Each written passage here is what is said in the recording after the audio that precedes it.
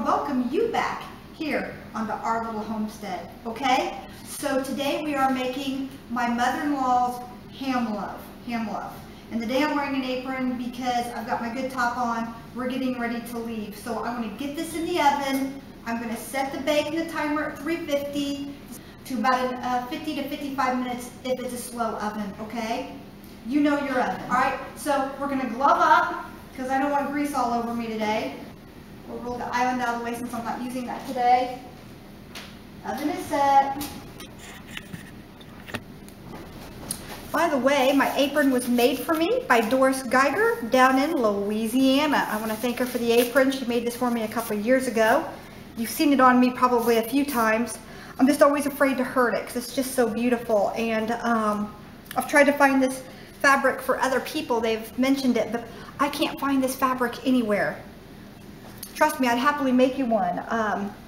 Because, I mean, now that I got the pattern from her making it, or she would happily make you one. So just go to Facebook to Doris Geiger, and she sells some beautiful aprons. But she gifted this one to me. She's just a wonderful Christian woman, and well, every time I wear it, I think of her. So, but today I'm wearing it because I don't want to get ketchup and stuff on my favorite white smock top, okay? Easy peasy. Let's get started. 2 pounds of hamburger. 1 pound of pork. That's ground pork or ground ham. So what we're going to do is we're just going to kind of blend these two, ground hamburger and ground pork, together. We're just going to blend that together. Blend it well. This has pork in it, so make sure you cook this to the temperature of pork. All right, and when you get that blended nicely, you're going to add a tablespoon of Worcestershire sauce, or as they say in the East Coast, Worcester. All right, a half a cup of ketchup. We need 3 beaten eggs. I'm going to throw this sack away. So 2 packages of ground saltine crackers. And that's just, I just did that with the meat mallet. That's to get thrown away. And a half a package of either Lipton onion soup or this ranch dressing. Either one, I like the ranch. Pepper, and I'm out of my freshly ground pepper. I gotta order that. I get mine from berryfarmfoods.com, where I get my gluten-free flours. Now this is not gluten-free. You'd have to use gluten-free crackers for that. Teaspoon of table salt. Gotta have iodine sometimes. Parsley, fresh parsley is better, but here we're just using what I had. I had a little bit of this left. Parsley is so good for you. Got lots of parsley. It's gonna be hard to open this. This is my vacuum sealed. You see that? Isn't that cool? My vacuum sealed potato flakes. I saw it swirling around when I opened it when the air hit it, so I know that it's still good. It smells like taters. Here's 1 tablespoon, 2 tablespoons, about 3 level tablespoons of the potato flakes. Let's put our glove back on. There we go, glove goes back on. All right, mix those eggs in thoroughly. Crackers, and you can put whatever spices, whatever you like. Sometimes I even add chopped peppers to this, which is really good. You can add finely chopped onion. I find that's really not necessary in this. This already smells so good with that ranch dressing.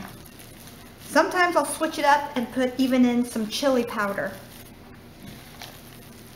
You can add turmeric to this to add some color. And to add some nice health benefits, if you want to, that's fine. Oh, it always makes it feel like the gloves are going to fall off, doesn't it? Get these crackers, that meat, nice and blended.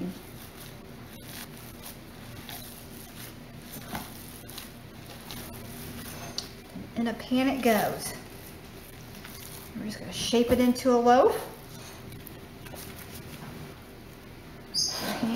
to shape it into a pretty loaf here.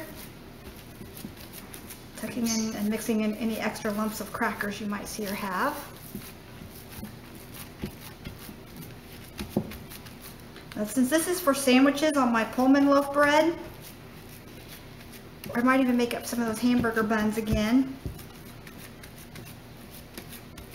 Kind of get that cracking, so I don't get a lot of cracking. And I always take and put a divot in the middle, and that holds, you know, it kind of gives it kind of that bread shape, but it also holds my ketchup roll without it all flowing off of here. And I don't add my ketchup until I'm probably about 35 minutes into the baking. This is just how I do it. You do it however you like. I just like having that extra bit of ketchup there in the middle. And sometimes people only like a little half a piece of meatloaf. Get it away from the sides here, so it's got a place for the fat to drain off the sides. That's perfect. Now we're going to put this in a 350-degree oven for about 45 to 50 minutes. We're going to go walking in the park before the sun sets, and we'll be back to serve this up. All right? I hope you've enjoyed this recipe. Be sure and subscribe to Our Little Homestead and hit that bell so you can get our most recent videos uploaded directly to you without having to search for them. Ham loaf, it was that easy, and it's so versatile. And the family, they love this, especially for Sunday dinners. All right? Make it ahead for sandwiches throughout the week. All right, we'll go put this in the oven. We'll be right back.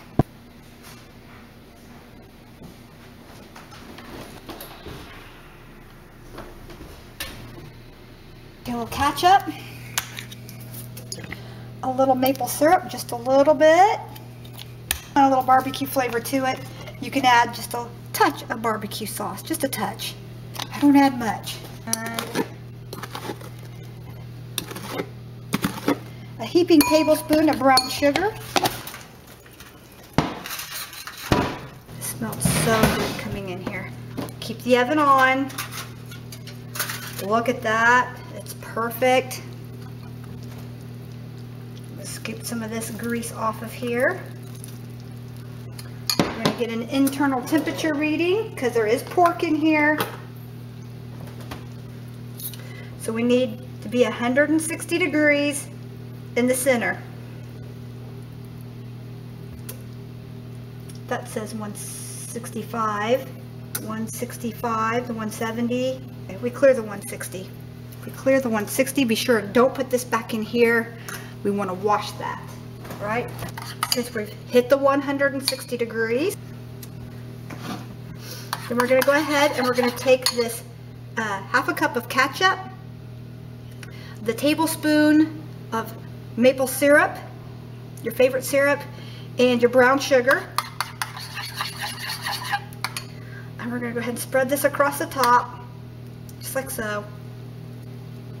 Making sure you get a nice thick thing of it here down the middle. Make sure you come down the ends with it. Get the ends. I like the end pieces. I like the end pieces. They have a little bit more of the crispy texture to it. This is perfect. So 1 hour and 20 minutes. We timed that just perfect. I was worried about it, but now we're going to leave this off. And we're going to put this back in the oven for another 10 to 15 minutes. Then we're going to bring it out of the oven and let it cool. Isn't that beautiful? And let it cool for about 10 to 15 minutes before we slice it. Okay, that's before we slice it. And we'll be right back when we get that far. All right, we're back. This is Janie Pendleton, and we're back. We want to thank you for joining us here on Our Little Homestead. I've just got a little glass here, and I've got this new Prairie Farms Peeps orange cream flavored milk. And I'm going to give this a try. They had strawberry, chocolate, there's some other one that was yellow. I forget which one it was. I'm going to give it a try here, see how it tastes. And it's not lactose free, so I have to make it lactose free. And I can do that by simply adding lactose free milk to the mix. Just like that, that's plenty. That adds enough of the enzyme that I'm able to digest this. So here goes everything.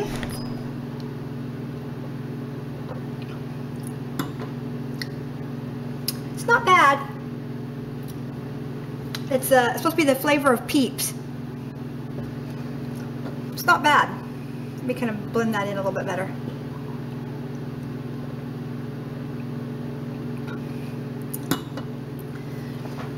It's just like an orange cream. I'm sure it would have been stronger flavored had I not added the lactose-free milk to it, but I like it. It reminds me of eggnog a little bit, like an orange eggnog. And they, oh, that's what it was. The yellow was eggnog. Pretty good. So Prairie Farms Peeps, give that a try.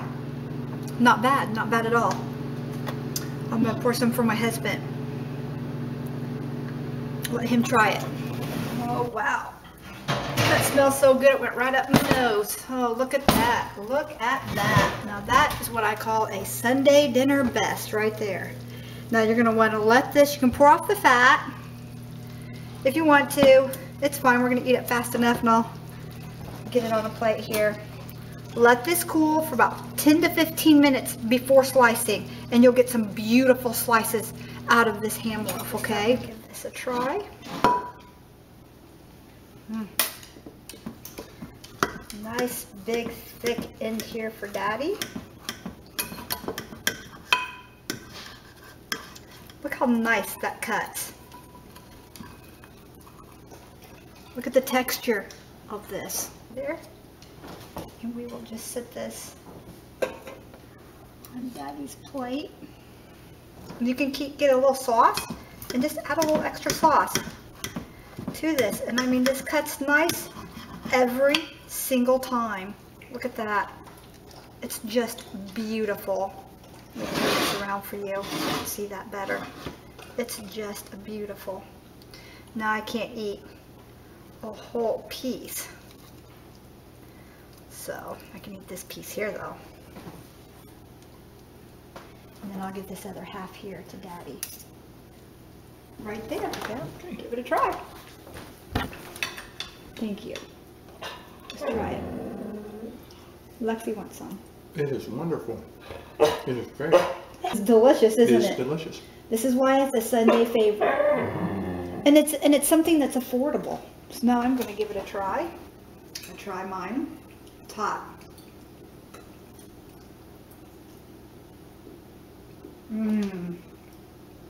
That's my favorite meatloaf as far as meat goes. It's a favorite. That ranch dressing in here, it doesn't taste like ranch, but it gives it a little bit of a kick. It gives it a little bit of an just gives it a little bit of a kick. I can't stop eating it. It's like eating candy for dinner. It's great. Best meatloaf. I've not had a better meatloaf at any restaurant. I'm not kidding.